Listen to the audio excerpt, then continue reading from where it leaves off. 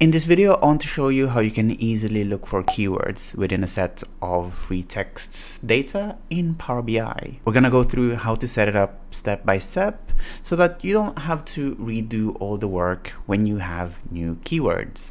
All of that and more. So without further ado, let's get started.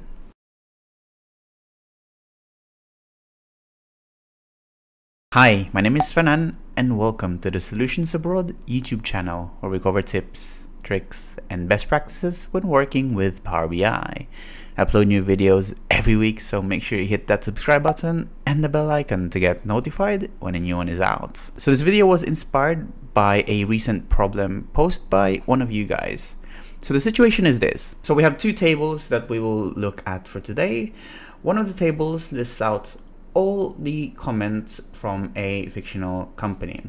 So this comment comes into a system and the customers can free text write whatever they want in this comment section. And the second table that we have is the keywords table. So from this keywords table, we want to look for any instances where any of the keywords listed here if they show up in any of the comments in our table here. And we pick out those certain keywords in the comments to somehow analyze it later.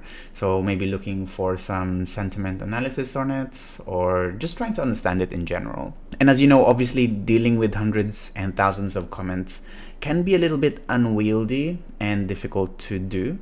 And another thing that you might have to think about is the list of keywords may need to change. You might need to add more, or you might need to remove them.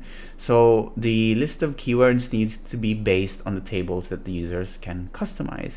So how do we do that? So first things first, so this Excel file is something that I have saved in my local machine, and I've converted all of these into a table. So both the comments and the keywords sheet here have been converted into a table, and I will just try to import it in Power BI. So to do that, well, let's close this first and let's do Excel workbook here. So we're gonna go and import that workbook that we have cross join, and we're going to import these two tables that we have created there. So the comment and the keywords. We're gonna go transform, and we're gonna do everything that we need to do in Power Query here. So now that we've loaded those two tables, both the keyword and the comments, now we need to create a Cartesian join between the comments and the keywords to show the keyword or all the keywords in our keywords list across all the comments that have been made in our list here. And we're doing it to simplify the next step, which is looking for the keywords in the comments part.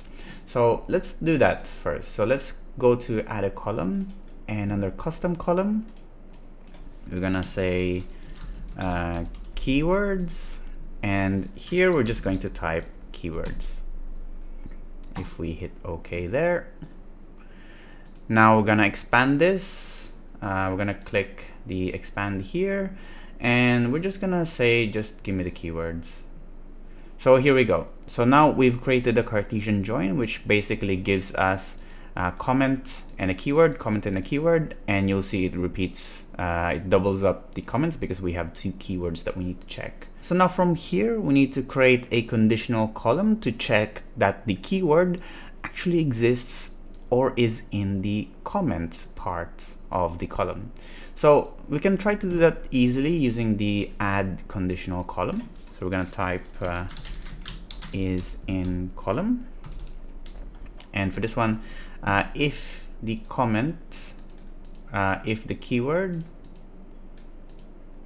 comment contains a keyword, we'll just say 1, otherwise 0, just to keep it simple. So you'll see that it's giving us 0 or 1 depending on what it finds on the comments. But you'll notice that we only had one match here, which we know is incorrect. Well, this one is okay because obviously they have a complete match. But you'll notice that, for example, if you look at this one, we have rude, but it doesn't match because of the casing of the comment itself. So what we'll need to do is we'll just need to modify it slightly to ignore cases. And to do that is pretty simple from here. We're just modifying the custom column. So instead of doing conditional, we're doing the if statement here, which is generated for us by Power BI. You'll see here where it says text.contains. This is the function. And you have two parameters here, which is both the comment and the keywords column. So within this function, you just need to add another parameter, which we will just start typing ignore. And this is what you need. Compare that ordinal ignore case. That just means that just ignore any casings that that might occur.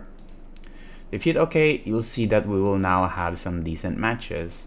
So regardless what is the case of that text that it contains in, it still matches. So 1 0 1 0. So I think this is what we need. So now that you're done with that, we can simply just hit close and apply.